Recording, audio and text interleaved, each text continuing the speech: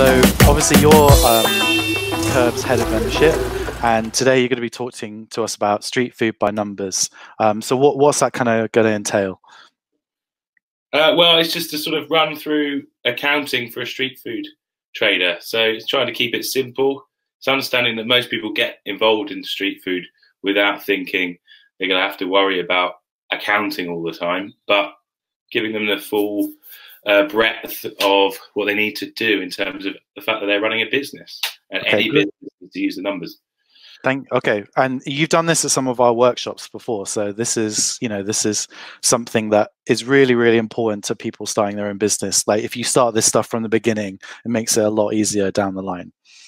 Definitely, we get a mixture of different businesses. Some people are all about the food, and some people are all about the business and all about the numbers. And today we're just going to focus on that side, but I'm always aware that the food's got to come first as well. So you just got to use these to your own advantage. Okay, well, over to you. Thank you. Thanks, Jack. So here I am. I'm head of membership for Curb. So I work with all our traders. I used to be Curb's head of operations and finance. So I come at this from the fact that I'm not an accountant, but I'm a sort of a bookkeeper slash finance assistant for Curb. So I've been through a lot of the hurdles and learnt the hard way through a lot of things. And I've also worked with traders like Burger. I was with them right at the start, and I've done bookkeeping for lots of different traders. So I know the pitfalls. I know a lot of the issues that come. Today, we're going to talk to everyone who's tuning in about the various financial structures of your business. Like, do you go for sole traders, limited companies? Then we're going to go through your dishes. How do you work out what it's going to cost you? What are the other costs you're not thinking about? And how on earth do you think about controlling any of these things? Thinking about all the other costs that a food business has to pay. What rent should you be paying? And hopefully you'll come out of this talk thinking you'll have the answer to the golden question: how much do you need to invest? First thing that I say to everyone, find an accountant. Get an accountant. You need someone to help you. You're starting a business, and if you don't have any knowledge, even people who have been accountants in different industries have ended up seeking accountants who know this industry. So I really recommend trying to find someone who knows the hospitality industry, whether or not it's a cafe, restaurant, bar, club. There's lots of different variations, but find an accountant. I cannot stress that enough. What's the easiest way to find an accountant, Rob? You can talk to people. Often word of mouth is one of the best ways. So you can go join our Curb Slack channels, or go online, go through Xero, which we'll talk about in a minute, which is an accounting software. They have a link to finding accountants that work with Xero. And to be honest, I think the best way is to talk to people you know. And even if you know no one with a hospitality business, a restaurant or a cafe, they will know someone, and you'll find a good contact through that. Then, once you've got an accountant, talk to them and get an accounting system. It's been a revolution in the way that people can do their own accounts. I mean, it used to be that you'd have to write everything in a big logbook, and it would feel very sort of like a monk writing out the Bible. Now it's all online, all cloud-based. You can access it anytime. People still use Excel documents. I stay away from that now, especially with this new thing called Making Tax Digital, which is essentially a way of filing your tax returns online. Everything's much easier through an accounting system. I recommend Xero because it's the one that I've worked with the most, and I really like it. It's built for small businesses, and as you get larger, it's got loads of capabilities to be able to work with what you need. As you get to multiple hundreds, thousands, or millions of turnover, you can still use this system.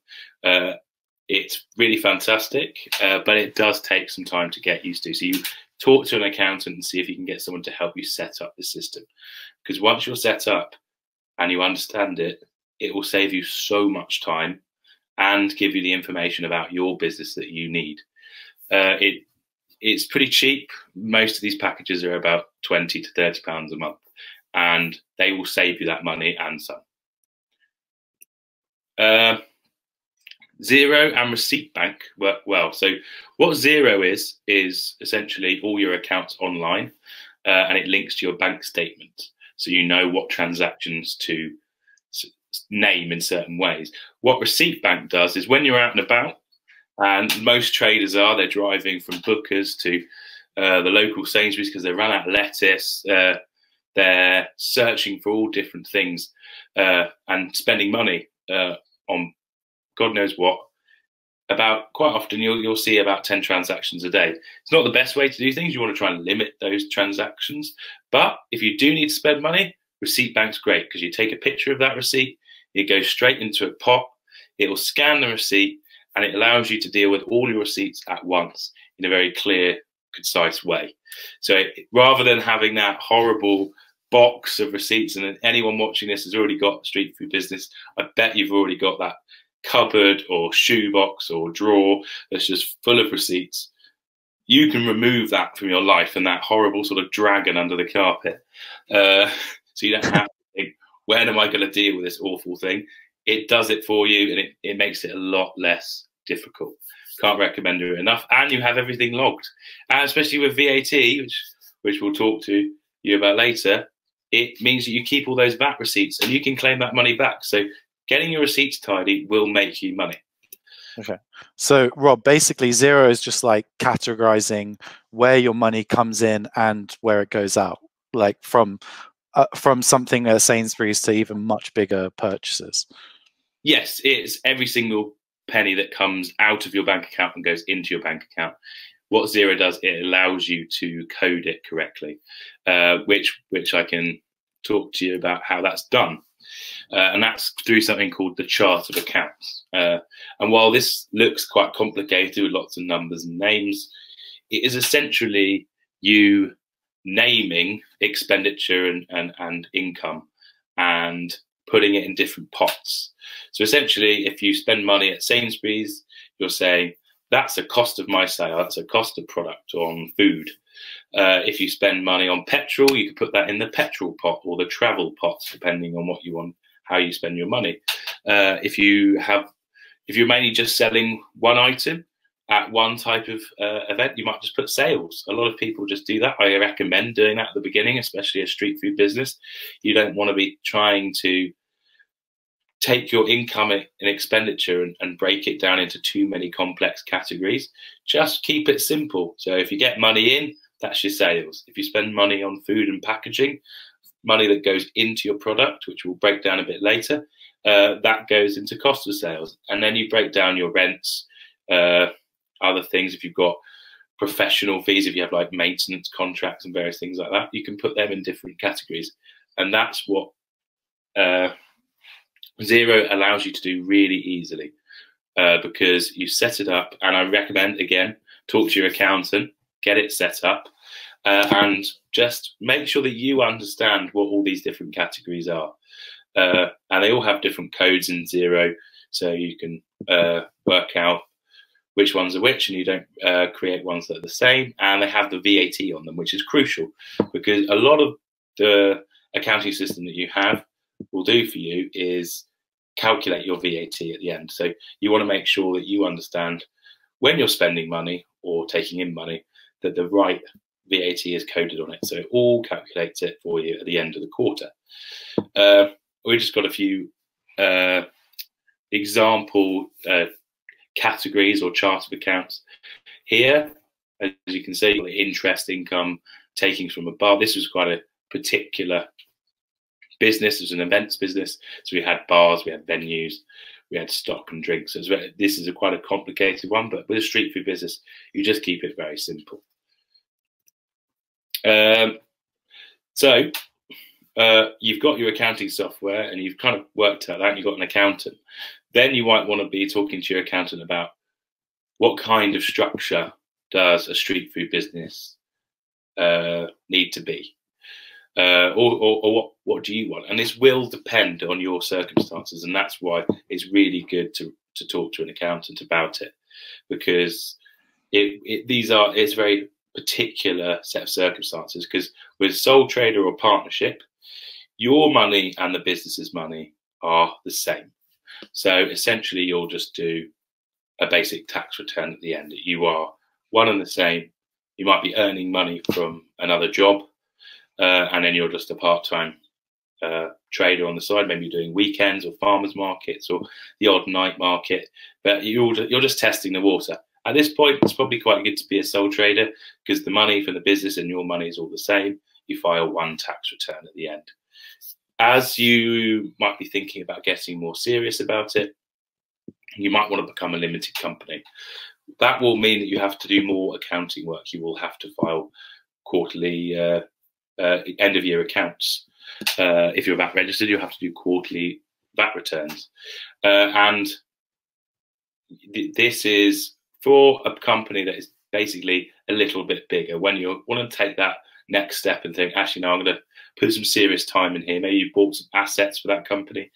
And limited companies are good to build if you want to protect against any losses that the company might incur, where a sole trader will have complete liability if you end up having large bills to pay as a sole trader business. That will influence the liability you have as a whole person, whereas a limited company, you do have the protection of being a business and being able to dissolve that business if the worst case happens. So I really recommend starting as a sole trader, but over time thinking, I want to make a deal of this, I want to make a limited company, and then talk again to your accountant about how to structure that.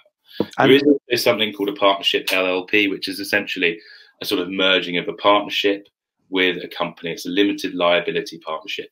So it does protect you and your partner against any losses that may be incurred if things don't go as well as planned. And for any of those types of businesses, how does someone register their company? Like, what can I do right now to register myself as a sole trader or a limited company? So with a sole trader, you basically just if you're a freelancer, you're essentially a sole trader. So you just register with the YouGov website as a self-assessed person that you need to do a tax return at the end of the year. That's going on the YouGov website and finding yourself that you require to do a self-assessment. With becoming a limited company, you will need to go on Companies House and you create a company. You'll have to create a name of that company. You'll be given a company number.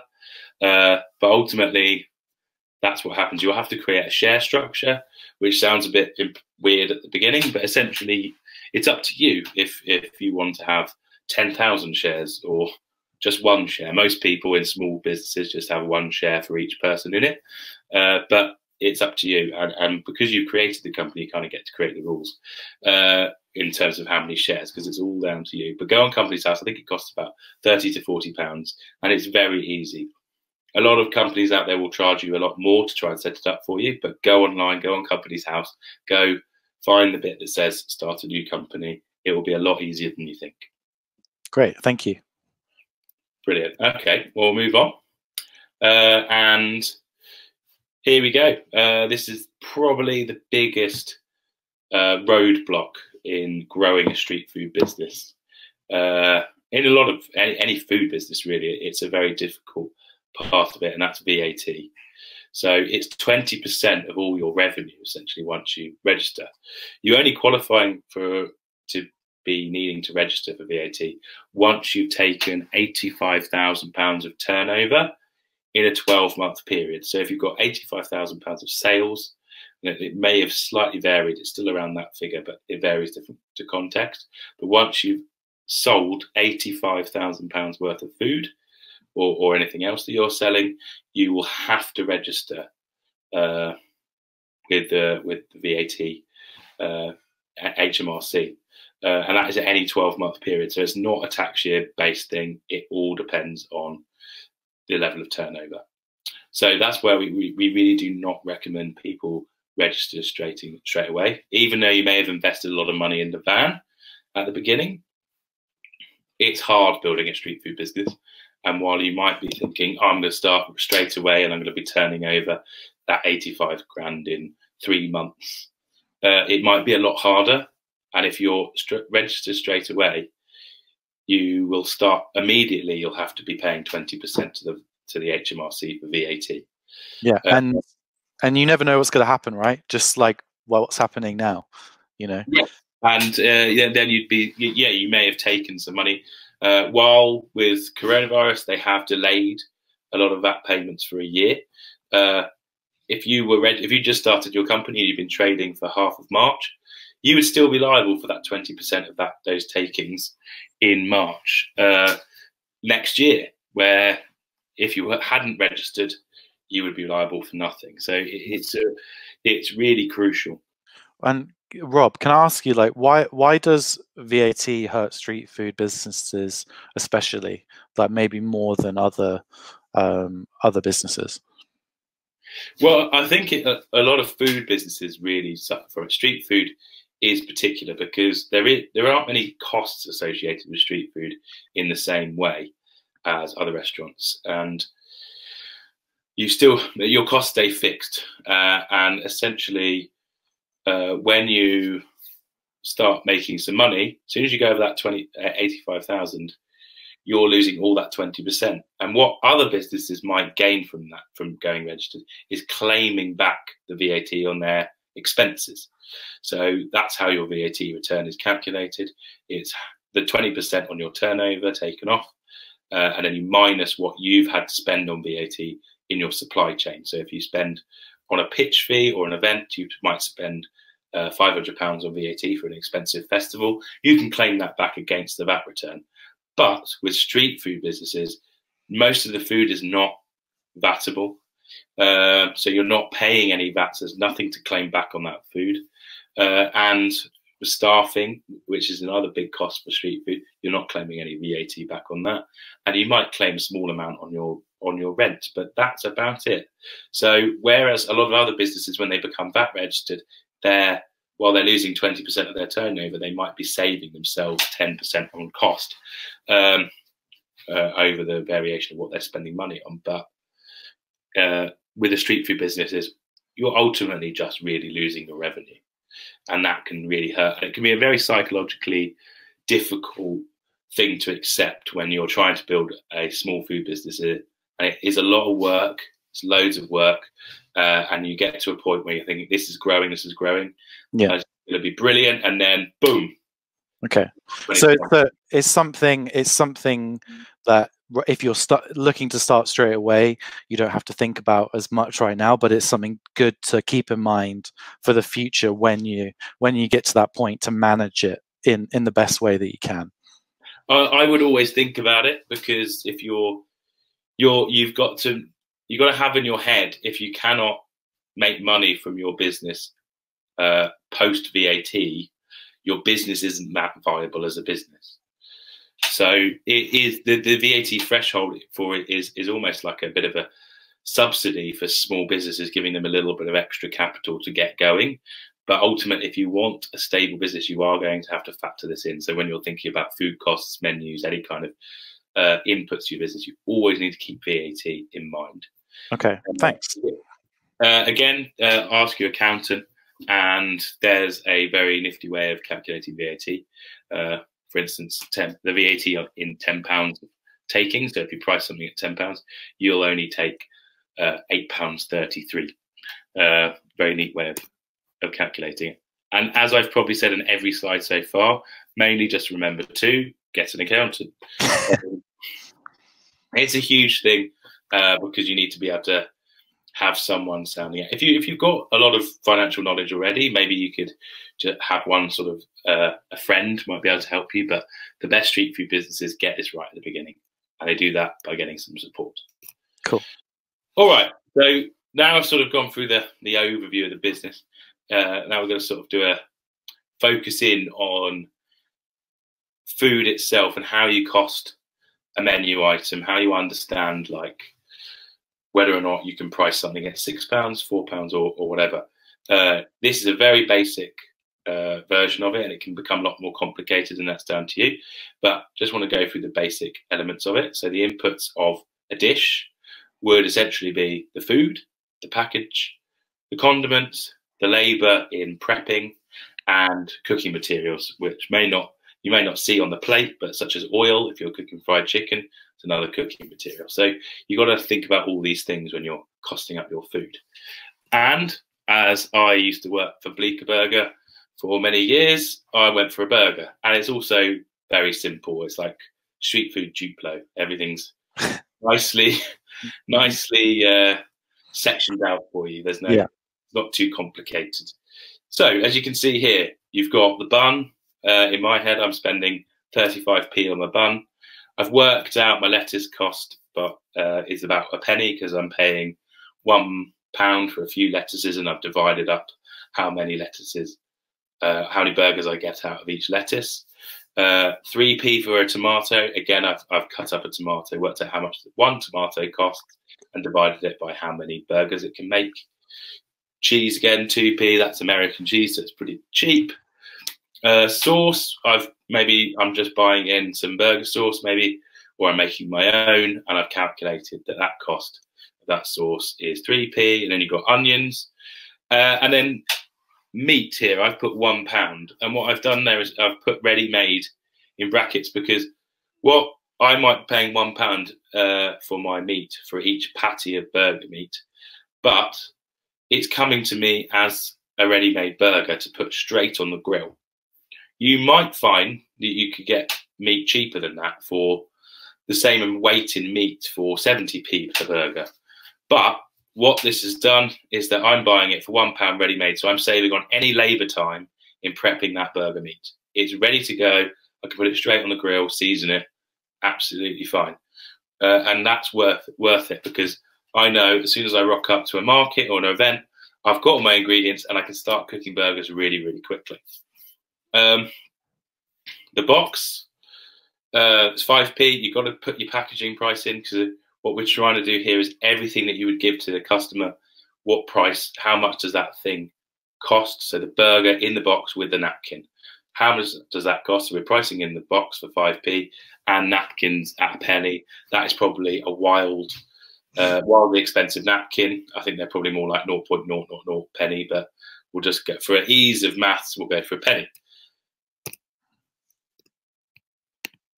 Oh, 1 second. The total of that is £1.51.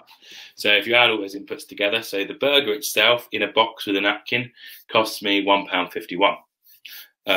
So now we'll move on to the next thing, which is the fries. So the fries, we've got potatoes. Maybe we're going to Booker's and just buying the old ready-made fries that we can put straight into the oil. We hope not. Everyone likes proper cooked fries, and I recommend doing them yourself.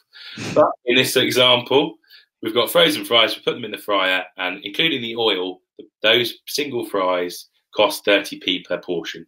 So we worked out a rough weight of how many fries go in a portion. 5p again for the box and 1p for the napkin. And then we've got to think about ketchup. So I've once tried to sell fries at a festival when I'd run out of ketchup, and there was almost a mutiny on me. People said I should be ashamed of myself for selling fries. You've got to cost that in, because people will go mad if they don't have ketchup and you sell them chips. It's just something about the culture of our island. And if you add it all up, it's 37p. So that's your portion of fries. It costs yourself 37p. So what does that all mean? I have then sat down, priced what I think the market will pay for my burger and fries, and I'm using very good ingredients, and I think my burger can be priced at £6.50 because I'm using very good ingredients, good meat, and my fries can be priced at £3. So, and that's including VAT. So that's the price the customer will pay for my burger and fries. And I've also put a meal deal there to attract customers to get a saving if they buy both burger and fries. That's what most people will want. And I've put that as £9, so they save 50p. So if you then look down on the bottom line, price X VAT, you've got the actual money that the business is going to get if this business is VAT registered, which it will eventually be. So the burger is giving me, if I sell it for £6.50, £5.42, and I'm getting £2.50 for the fries, and the meal deal is £7.50.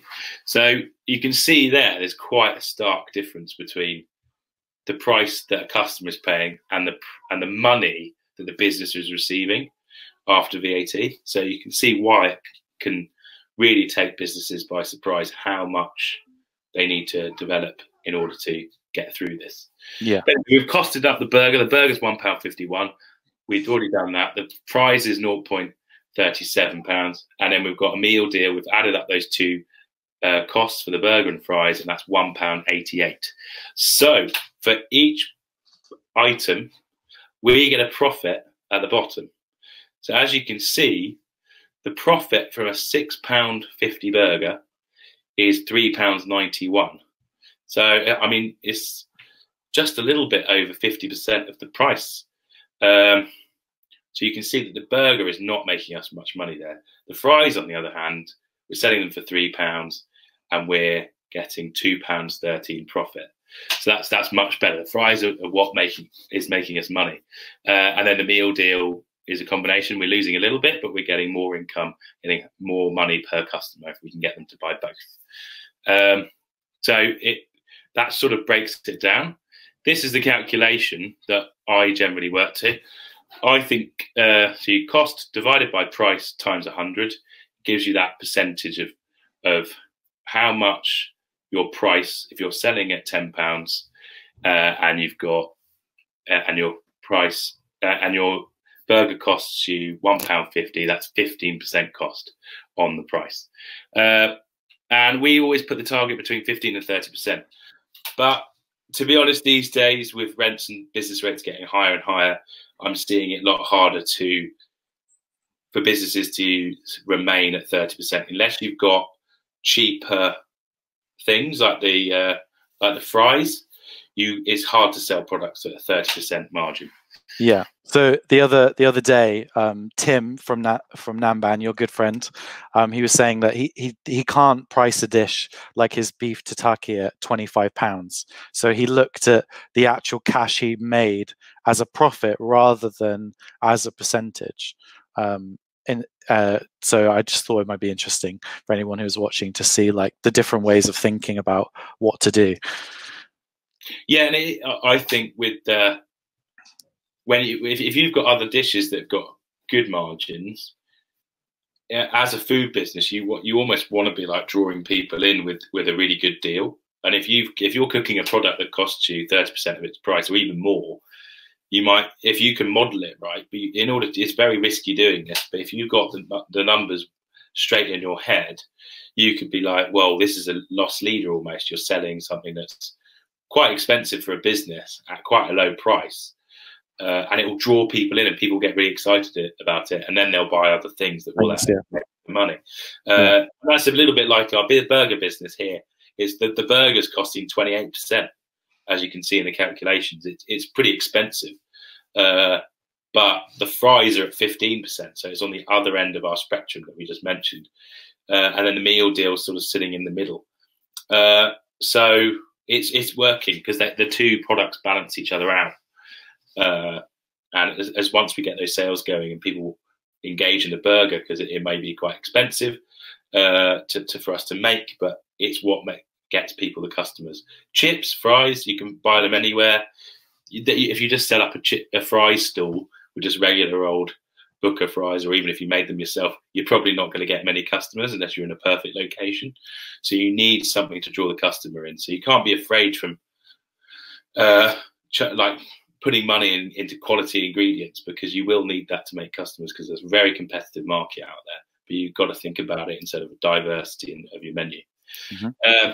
As you can see, if you look at the whole average of the menu that we've just done, 22.6 is quite high. You could even try and get that down if you can. I think some of the costs that I've put in there are pretty high. So even just a few pennies can really get that margin down.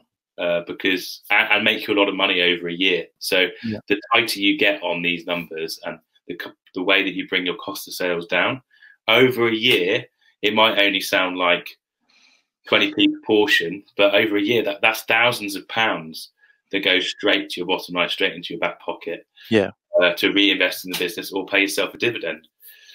And that's why it's good to when you're setting up a business, you can look at different places to find ingredients and like start relationships with suppliers, and just that 1 or 2p on something that you use continually can make a really big difference at the end of a year.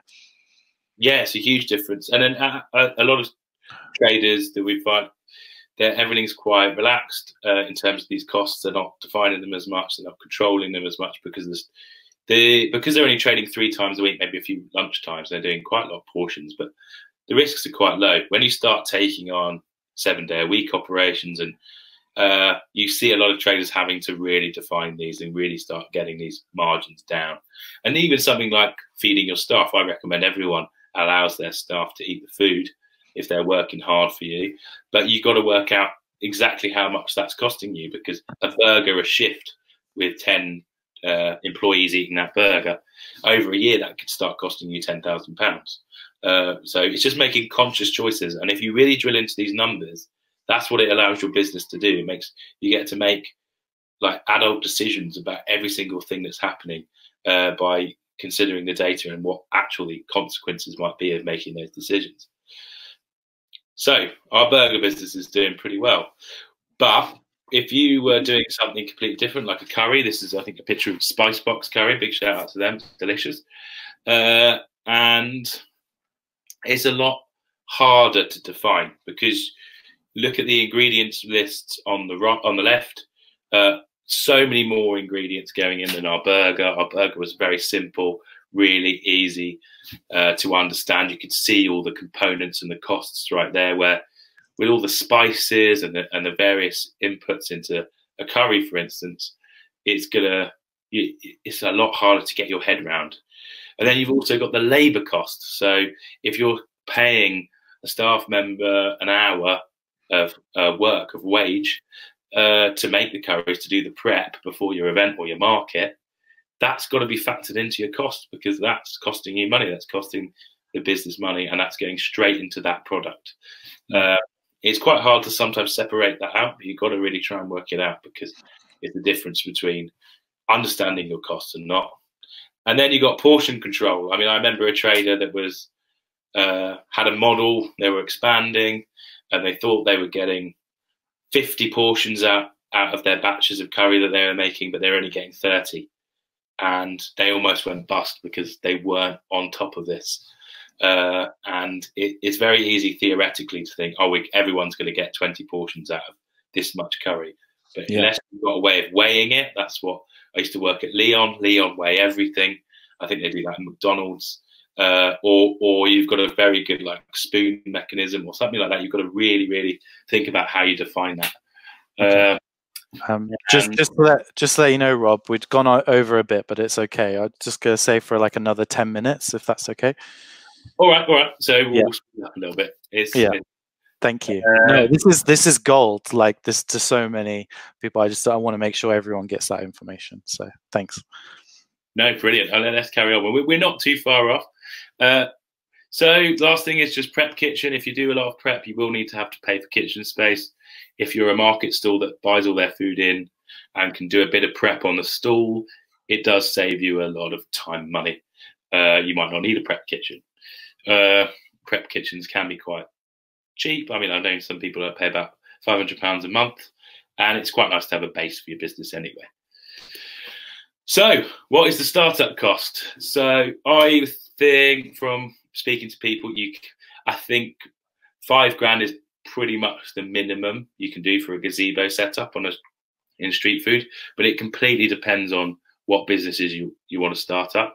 If you're selling a burger and you're doing chips, you might need to buy a deep fat fryer, a gazebo, you might need to get a van. £5,000 for the basic equipment, flooring, gazebo structures. You should be able to get away with that, but you are going to need more money than that. That's just for the actual structure and the equipment. Vans generally about 30,000, a lot more expensive, a lot more money up front, but does save you lots of time and effort. As I said before, it's really relative to your plan, whatever you want to cook. You need to cost in when you're thinking about startup costs. How much do I need the money to pull the trigger on your business? You need to think, I might not make any money from this for 6 months and see what kind of revenue you can live on in terms of your household. Because if you don't think about that, you could easily just have slightly too big of dreams and then come a cropper when you realise, oh, it's a lot harder than I thought. Yeah. And you might have had a really good idea, but it doesn't go anywhere. And then this is big one. I mean, a lot of traders never really ever had an actual goal, but I always say don't chase the money, chase the goal, because you've got to really think about what you want to do. If you want a restaurant, street food might not be a place to make money in the meantime. You might want to sell something for a bit cheaper, lower your costs so you can break into the market and then really get people eating your food. Because if you really want a restaurant, the biggest thing for you right now as a street food trader is getting more and more people eating and talking about your food. That's the goal. It's not trying to make an extra £10 each time you trade, because that £10 is not worth that much to your long-term goal. Yeah. I always think of at one of our last workshops, we had Tucker, who came through our incubator program, and the approach that they took was we're going to get a van and we're going to invest this much and we're going to do it for a year. So at the end of that year, if it doesn't work or they're not enjoying it, they can sell the van, they can make some of that money back, and then they can just decide every 6 months if they want to keep going, if they want to still doing that. Yeah, it's a really sort of well-rounded idea about why they went into the business, what they wanted to do, and they clearly had enjoyment as a big factor of why they wanted. I think they both.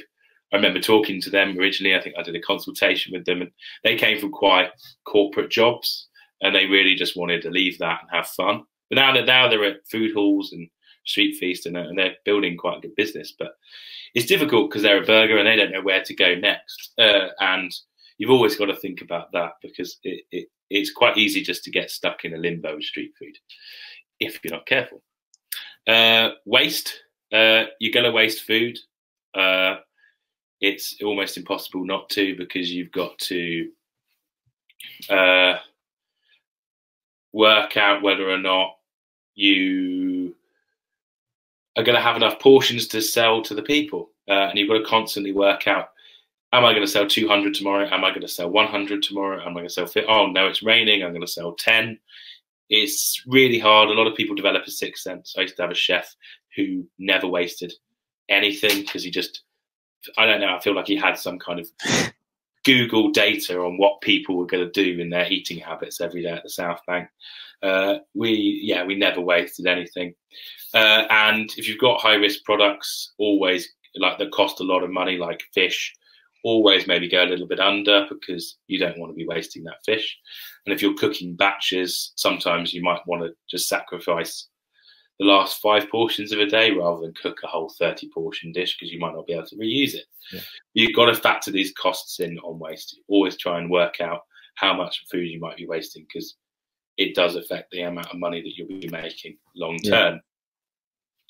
Yeah. Costs to trade. This is where I love Curb, and the fact that we've really stuck to our guns on this. We charge 15% plus VAT on gross takings. There's wildly different charge rates on all sorts of different events and markets, some offering a flat fee. We make money at Curb if you make money. If it rains, we take a hit, you take a hit. We're all in it together. It's all in everyone's interests to make that market work. And that's why I like percentages. There's been a lot of really high percentages going on large events, sometimes even 30%. It's very hard to make money in those circumstances.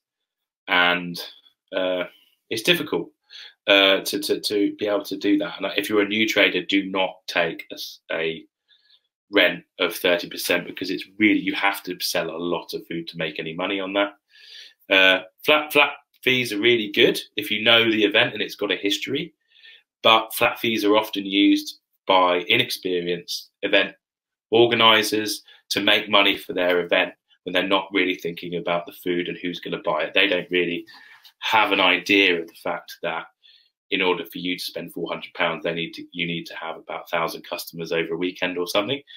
In their head, they're just thinking, oh, we'll put a pitch over there, pitch over there, pitch over there.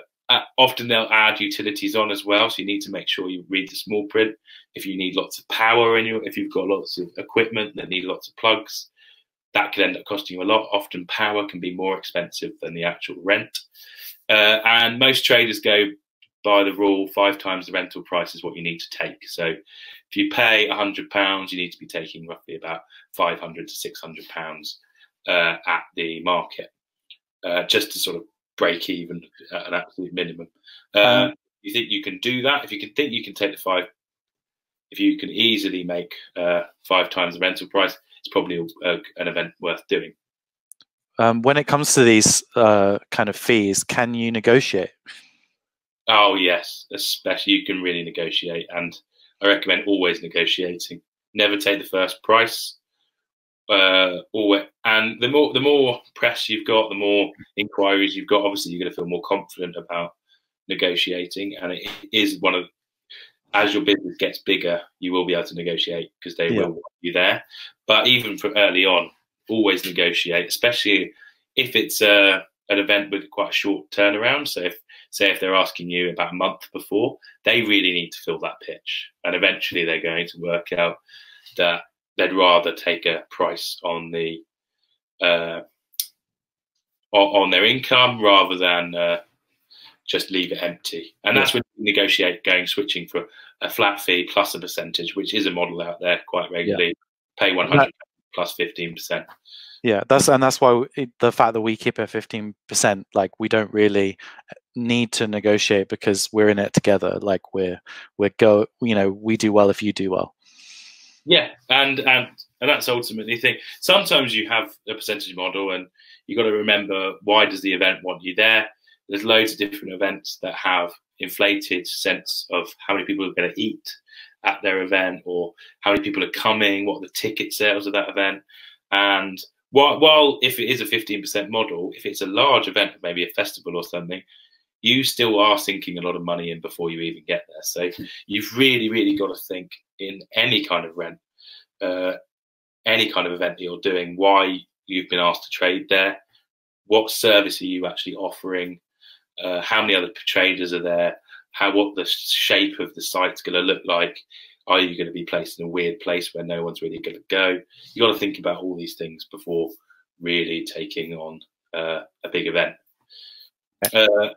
So rents are a big cost in street food, but they're always very easy to negotiate on. Staff, as I said before, I go back to the burger traders. With a burger trader, you cooking everything fresh. While you save on the prep cost of staff time having to prep the food, you spend a lot during service because you need a lot of people cooking the fries, the burgers, the buns, sending the burgers out, taking the money. You need a lot of staff to get 100 burgers out quickly. Where a curry trader, they may have spent a lot more money on staff prepping the curry, but they might only need 2 people spooning out rice and curry. Staffing in London and the UK was getting harder. I mean, right now we have no idea what kind of landscape hospitality is going to result in post coronavirus, but there was a real shortage of staff. We really recommend paying London living wage because it does help the industry, and it's just people need to be paid well, and they all work really hard. And if you can get people on payroll with coronavirus, we've seen how many businesses have been able to offer the government's job retention scheme to those people who have put them on payroll, and 0-hour contracts. Because where some people there is a culture of quite flexible staffing. So if you've got really good people, try and keep them. Paying yourself. This is a really crucial element. You've got to work out how much you can afford to live off. Most people will take a tax-free amount. If they have a limited company, they can pay themselves £800 a month and then pay themselves from dividends, and that's the profits of the company.